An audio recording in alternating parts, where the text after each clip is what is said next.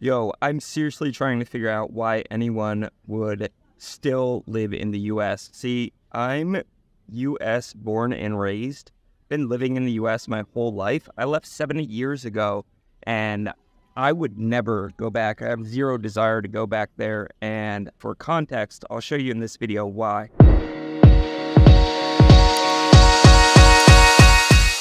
And I'm going to show you the rest of my living space, and then I'll tell you my total living expenses out here. So I'm currently living in the Philippines. Again, this is the cool area. Been living here for about 1 year.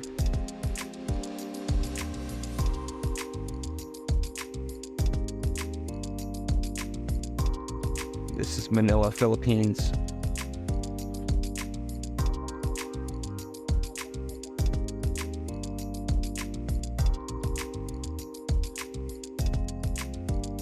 I have like a lap pool out here too,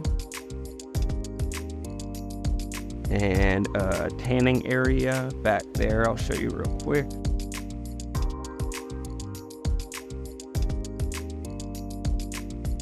Just absolutely insane value.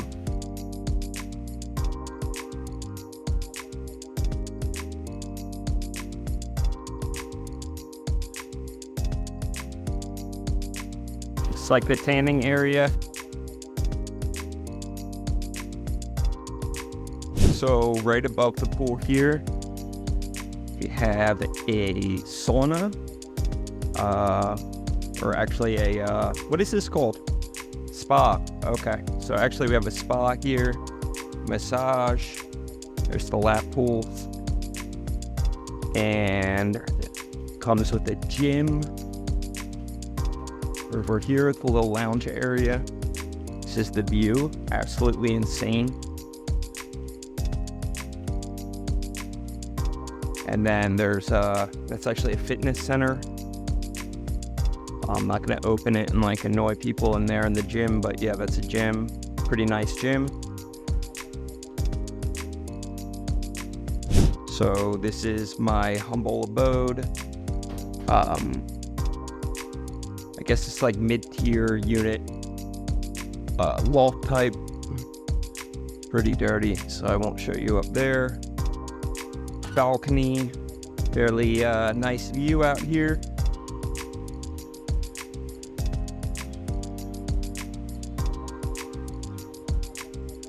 It's Makati.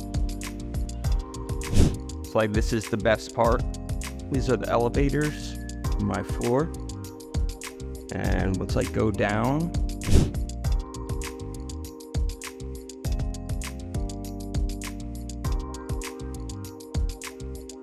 Second floor access to an attached mall. Just walk through here. It's like mall entrance.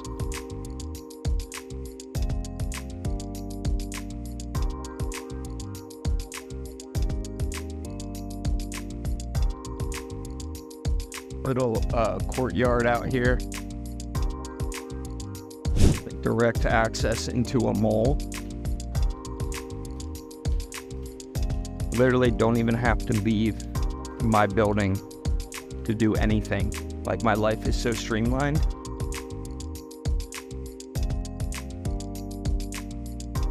It's kind of a small mall, but it has barber, grocery store. I'll show you all the amenities. Starbucks. So I just go up here. So third floor, I actually have like a movie theater, got like popcorn, and then barber. Literally like a haircut barber place right here attached to where I live. Starbucks.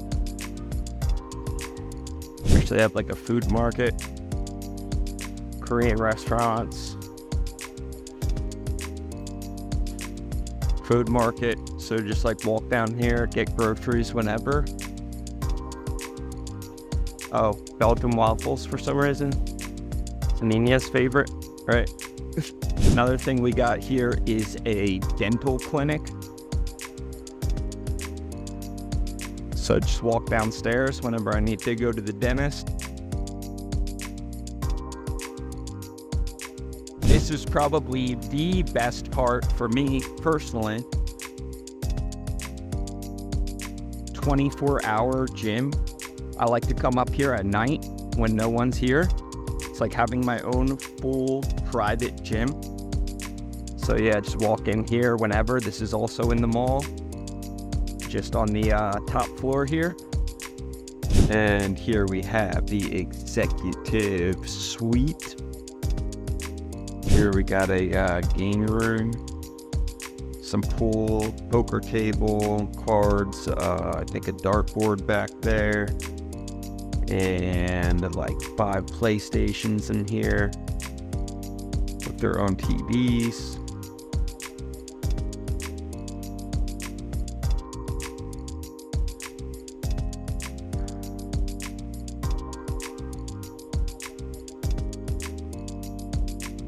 Conference room, lounge.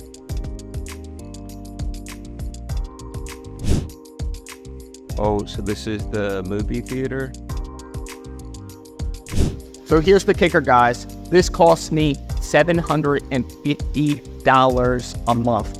That's my rent. And actually I live on a budget of around $2,500. Sometimes I go a bit over that, sometimes I spend a bit under, but it averages out to around $2,500.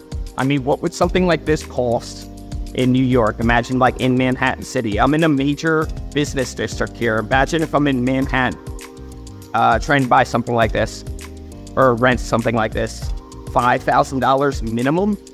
Now, I'm not going to sit here and sugarcoat it and tell you that, everything's perfect. There are issues. Food quality is a big one for me. Pollution, I worry about pollution. There's quite a bit of cockroaches. It's probably not as clean as most of your major cities in the US. But again, I'm paying like less than half. I have these amazing amenities. And let's just put it this way. If I'm out in the US, I mean, you guys are worried about getting shot and stepping on needles.